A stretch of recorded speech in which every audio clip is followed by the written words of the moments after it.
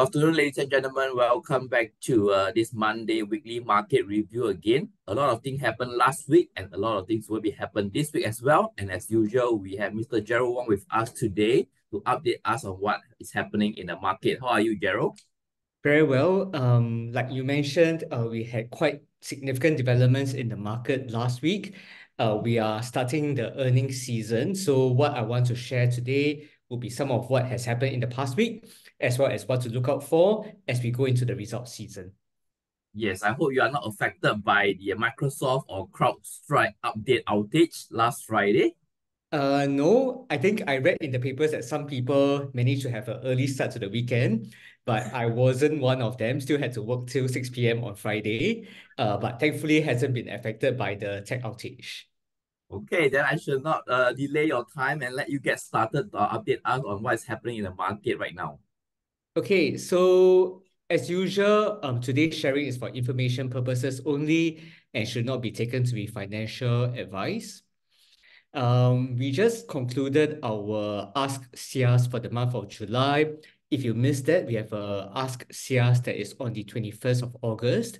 You can register by scanning the QR code. Okay, if you find the weekly market review helpful, do leave us a review on Google.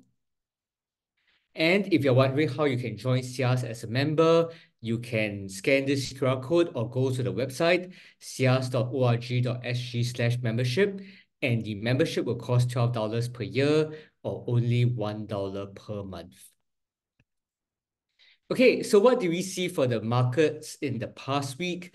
After recording several weeks of rise, where the S&P 500 was at a record high, we started to see some correction in the past week. So the S&P 500 was down by 2%. And as we can see from this summary, this was mainly led by the tech stocks, with the Nasdaq down by 3.6%. Okay. Closer to home, we also started to see some moderation in the Straits Times Index, which was down 1.4% in the past week, once again after having performed very well in the previous weeks. Okay, so what was the news that came out last week? Really around the geopolitical risk. The Biden administration warned allies that it could implement drastic trade restrictions on foreign shipmakers if they continue to supply advanced ships to China. Okay, so this is according to a report that came out on Bloomberg.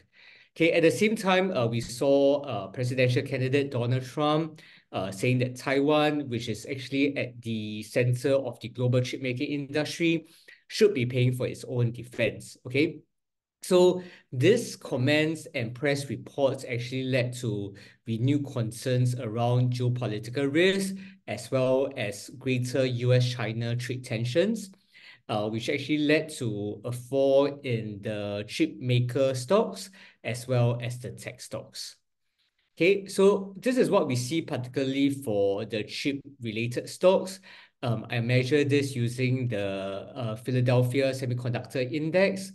And what we see here is that after reaching fairly high levels at the start of this month, there was a sizable correction in the past week at the back of this news flow. Okay, so together with that, I think investors are once again concerned as to whether that will lead to inflation coming back. The Fed may not be able to cut interest rates as much as what was intended. And we see this slight bounce in terms of the US government bond yields. Okay, so closer to home, we had the STI falling in the past week, but despite that, there were a few stocks that still managed to do fairly well. This was led by Thai Beverage, which was up by more than 4%. Singtel, Yangzijiang Shipbuilding, ST Engineering, those are stocks that we had covered in previous weekly market review and actually having gains over the past week. Okay, in terms of top losers, we see DBS down by 3.3%. We see some of the CapitaLand related names, CapitaLand Investment down by 3.6%, and CICT down by 3.3%.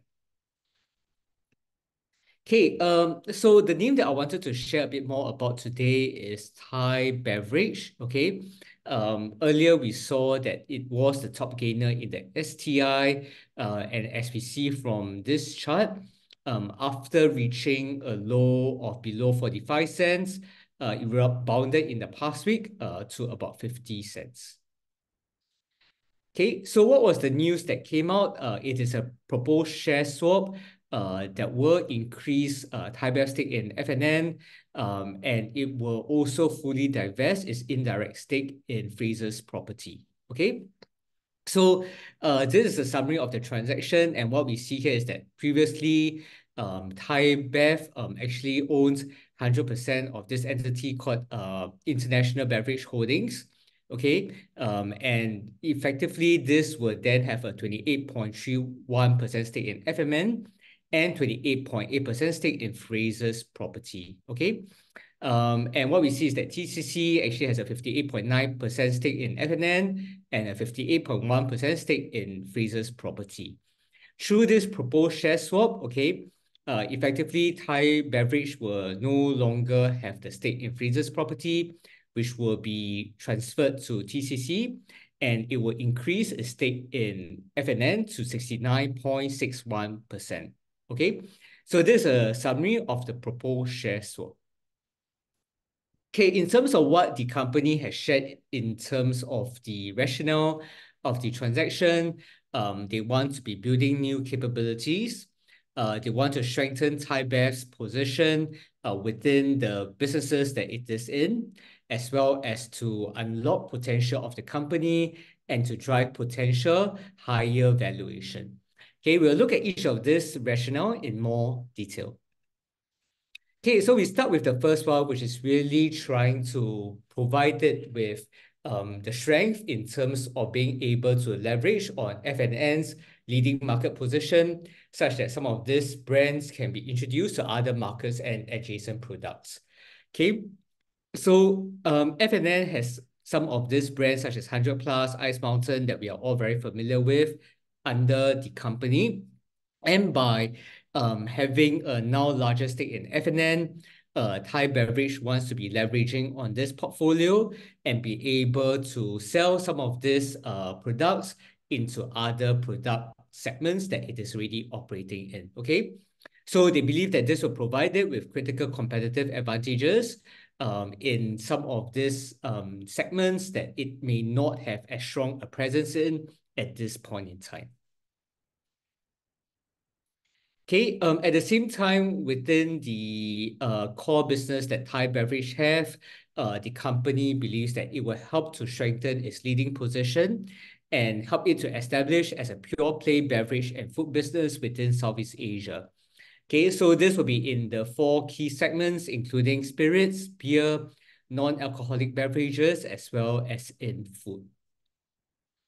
Okay, so there's the expected change in the composition of Thai Beverage revenue from the share swap. Okay, so currently what we see is that alcohol beverages would constitute about 86% of its revenue, with non-alcoholic beverages and food at about 7% each. Okay, but with the proposed share swap, alcoholic beverages will fall to about 71%. And then we see that the non-alcoholic beverages will increase to 21%. Okay, in terms of geography, Thai Bev is very exposed to Thailand at this point in time at about 72% of its revenue. Vietnam is at 21%, and then we see the others at 7.2%. After the proposed share swap, the representation of Thailand will come down to about 65%, Vietnam to about 18%, and then we see some other markets like Malaysia and Singapore would actually contribute about 10% combined towards Thai Bev's revenue. Okay, in terms of the impact to the earnings based on what the company has shared, the transaction is expected to be accretive to its earnings by about 4.3%. So that is something that they would deem to be positive for shareholders of the company. Okay, and then the third point is really about unlocking potential of the company.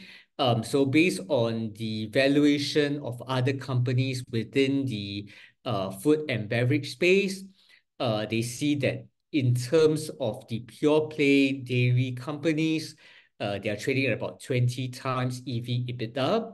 Non-alcoholic beverages about 17.1 times EV/EBITDA. And Thai Bev currently at 10.4 times. So that is where they see that with the increased exposure towards non-alcoholic beverages as well as dairy, they hope to be able to drive a higher valuation for the stock. Okay, so in terms of the timeline, the transaction was announced last week on the 18th of July. There'll be a dispatch of the EGM circular, and the EGM is expected to be held sometime in mid-September. And if it is approved by shareholders, the transaction is expected to be completed by the end of this quarter, 2024. Okay, so with that, I'll share about Thai Bev's transaction and why the share price saw a bounce in the past week. Quite a number of things to keep a lookout for in the coming week. Okay, in terms of the macro, we have the US retail sales data. For those of you who are following US stocks, we have Tesla and Google reporting earnings this week. But for many of us who are following the REIT sector, we are starting to see the start of the REIT reporting season with names such as Mapletree Logistics Trust, Mapletree Industrial Trust, as well as Keppel DC REIT reporting this week. Last but not least, for those of you who are looking at Singapore government bonds, we have the Singapore one-year T-bill auction on Thursday, as well as the closing date for this month's Singapore savings bonds coming up on Friday. Okay, so those are the key dates to keep a lookout for. And with that, I'll hand over to Sunny, who will share the technical analysis.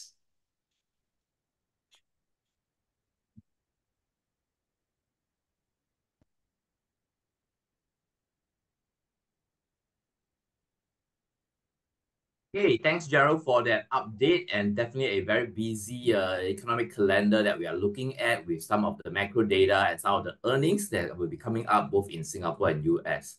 So now to the chart, we know that from Gerald's presentation earlier, the outperformer was the Dow Jones Index on the weekly view. The other of the indices went down. Even the Russell 2000 Index also went up last week overall. So I think the theme is pretty obvious. Stock market is rotating out of the big tech winners this year so far and into more rate sensitive names. And also there could be another possible reason with the rates environment coming down, the rate cut we are expecting to come in September. Some of the bond prices may go up because of the projected lower yields or lower interest rates that's coming forward in the new bonds. So these could be some of the reasons why most of the indices actually retrace quite a bit or have a bit of a correction. And this is actually, at least in my opinion, is a long overdue correction that we are waiting for. So example for the STI index, we have been rallying since the first week of June or the second half of 2024. And now we have always been saying that wait for the index to pull back towards the 20 days and the 50 days moving average. And that is what we saw, at least for last week. Index is trying to correct back because it has gone up too fast in too short a period of time. Okay, so we reached a high of 3,509 points. We talked about some of the projections towards the end of the year. Round number will be 3,006. That was the target. But then this pullback towards the 20 days moving average, which is the Bollinger Band basis, at 3,420 points. So this is the first key level to watch for the STI index. And using the indicators as a gauge of the current pullback momentum, I think this 20 days moving average may not be the turning point yet, because if you look at the MACD indicator, we just had a crossover of the MACD line below the signal line. Hence, you have a red color negative MACD bar. That means that this confirms the change of direction. Although this data point is just on today, Monday, 22nd July, we need the confirmation to come in at the end of the market close to see whether this is indeed a positive crossover. And that means that we are going into a correction right now, according to the MACD indicator. On the RSI, we already breached the 70-point overbought mark somewhere last week, and now the RSI is coming down. It has also crossed below the 70-point mark now and below the 14 days RSI moving average at the reading of 71. So the latest RSI reading at 58 is looking to target to stabilize around the 50-point neutral mark level. And that means we have also not reached that point yet at least. So for now, I think market will still be coming down a bit furthermore. And the key levels to look at besides the 20-day moving average, the next level would be the blue color line, which is the 50 days moving average at 3,367 points. The previous high that we observed in June, the early part of June over here, that's around the level of 3,355 points, which is the high on the 3rd of June period. This used to be a resistance level with a retracement or a pullback in the month of June. This could also have a change in polarity from a resistance to become a support level, which also coincides with the 50 days moving average. So these are the key levels to watch: 20 days moving average 3420, and then the 50 days moving average 3367, or round it off to 3,400. This is the area or zone of support that we are looking at right now, and we will need a confirmation of a rebound on the indicators before we take any action on these two levels. Okay, so let's move to the Dow Jones Index, the US indices as well. So we have also been talking about a possible correction, looking for support at the 20 days and 50 days moving average. The Dow Jones Index, okay, as you can see, is the only positive weekly performer among the 3 major US indices. So we still have a pullback on Thursday and Friday. We touched an all-time high on the Dow Jones Index at the level of 41,376 points. And we ended last week just slightly above the 40,000 handle at 40,287 points. So one of the key levels that I'm watching for the Dow Jones Index, if you observe over here, we have in the May period, we have a mini double top kind of a scenario happening. And just slightly below this level, which is around 40,089 points, at 39,888 points in the March period, we also have a sort of a double top scenario. So this double top used to be resistance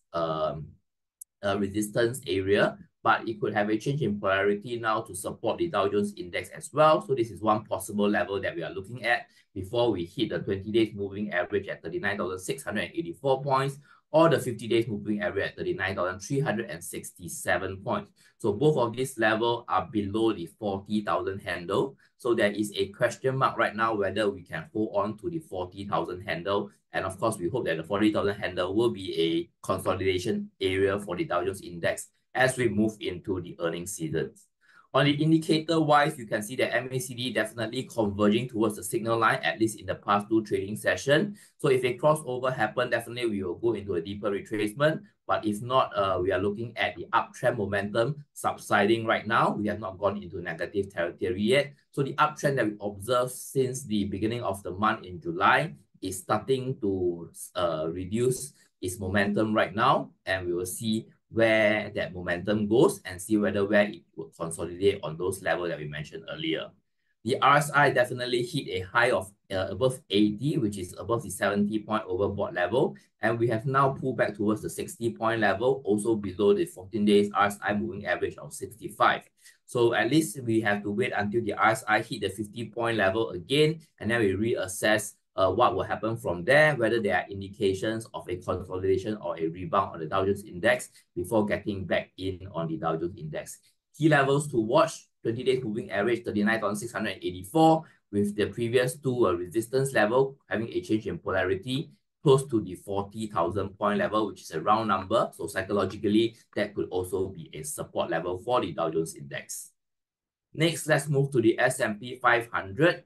S&P 500 has already breached the 20 days moving average, which is around the 5,540 points level. We closed around 5,505 points last Friday, which could be using this previous high that we observed on 20th June, having a change in polarity as a support level. But looking at the indicator-wise, you can see that MACD has crossed over the signal line, meaning that the direction of the index now is going downwards. And this divergence of the signal line, the MACD line away from the signal line is at a pretty steep angle. So that means that the downtrend momentum will likely be very strong, and hence we have a very high chance of testing the 50 days moving average, which is the blue line, as well as the lower bound of the Bollinger Band at around the 5,400 points level. So we are looking at least another 100 points down before we could find the first support level, with the next support level coming in on the high of 23rd May, also having a possible reversal or possible change in polarity from a resistance to a support level at around the 5,340 points level. So we are looking at a possible retracement of between 100 to 150 points from the 5,500 level that we saw last Friday.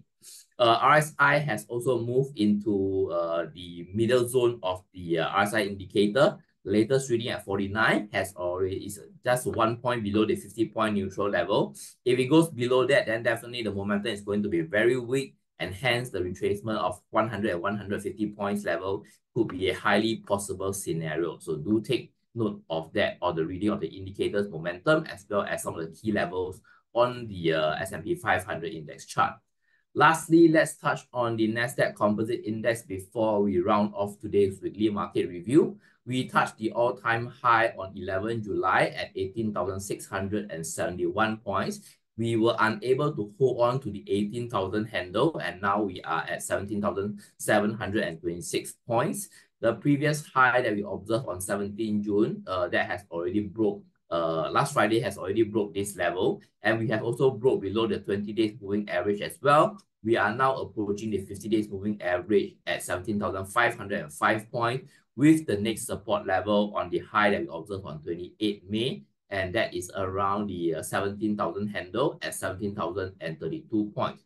So the 17,500 and the 17,000 level will be two key levels that we are watching for the Nasdaq Composite Index. Indicator-wise, you can see, needless to say, last 3 trading session has already made the MACD cross over the signal line, meaning the direction going forward right now is that the Nasdaq Composite Index is going down. So some of the traders, short-term traders, might be shorting the market definitely based on the MACD indicator.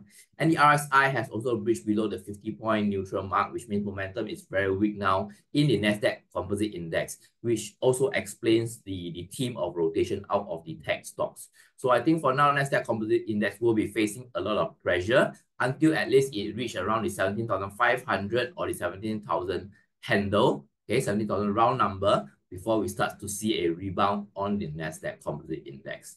Okay, so these are my updates for this weekly market review on the major indices. Anything else to add, Gerald, that we need to look out for going into the week ahead? Yeah, so quite a number of things to look out for.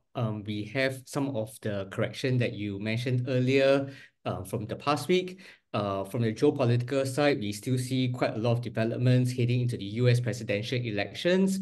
At the same time, we are actually starting with the earnings season. So those are the key things that I'll be keeping a lookout for, as that will drive the market in the coming week. Yes, with this pullback and correction happening, I think the earnings season is even more important, and valuations need to stay up with what the market is expecting. So I think that there's a lot of things to watch out for this week. And we will also continue to update our viewers next week as well on our weekly market review. So I'd like to thank everyone for taking time to watch today's video, and we will see you again next Monday on the next weekly market review. Thank you and goodbye. Thank you.